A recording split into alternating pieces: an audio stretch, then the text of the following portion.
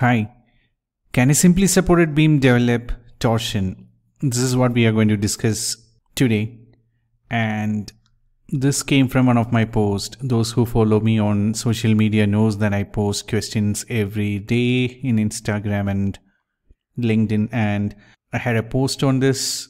Which of the below statement is wrong about simply supported beam? And one of the option was will not develop torsion in it, and that led to discussions in my forum, and that's the reason I thought I will come up with a video so that it will be helpful for the students who are starting their career in structures. Hi all, this is Premjit here from civilara.com. In this video, I'm not going to discuss about what is a simply supported beam or what is its support condition, what is its deflection, or anything like its moment or any other matter pertaining to simply supported beam. If you are keen in understanding all these, in the description of this video I have given you another video link and also a link to the blog.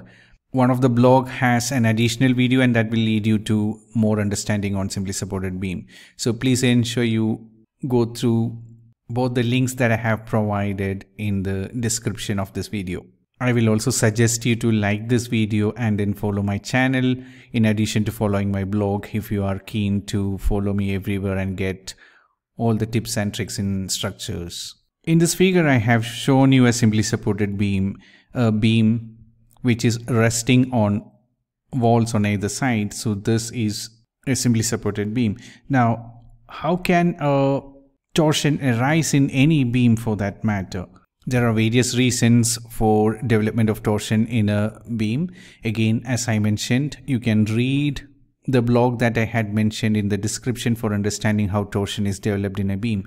Let me practically tell you one simple case here where a beam is simply supported and then there is a chance of rotation. If you take any lintel beam, you will have a lintel and then you will have a projection onto the outside of the building like a cantilever or a sunshade. Now mind you, this particular beam, if it is a cut lintel like this only at the opening, and if it is not running through and not connected to a column, there is going to be a overturning moment on the beam. For a moment, let us forget that there is a wall on top of it. Let us assume that there is no wall on top of it for simplifying our understanding.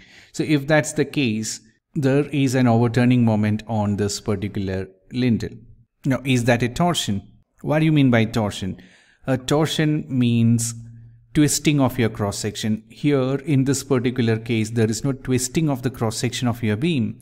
It's being rolled over. It is being overturned by that particular moment created by the projection here.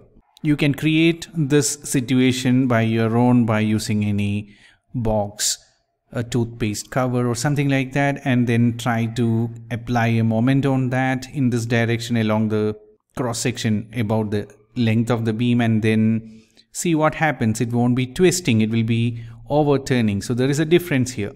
You can see this particular figure here when you search on Google, or if you see this, you can see that the cross section is twisted. So this action is what you call as torsion. What this simply supported beam develop is not that, because of one reason, that is it's not fixed into a column.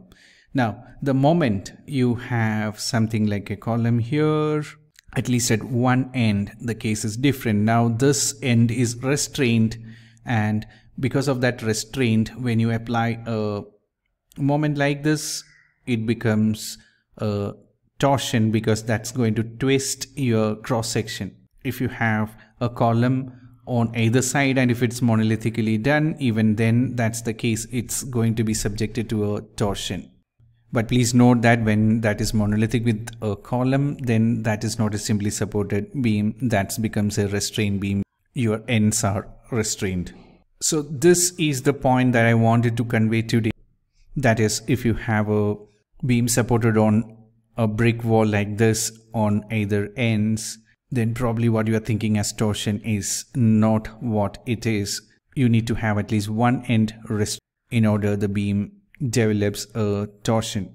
There are many things additional points that you need to know about torsion, compatibility torsion, and equilibrium torsion, and so on. All this, as I said, if you read the links which I have given in the description, that will add to your understanding. I hope you liked this video. If you did, please express it by liking the video and then sharing it, and follow the blogs and the YouTube channel. So thank you for watching. Have a great time.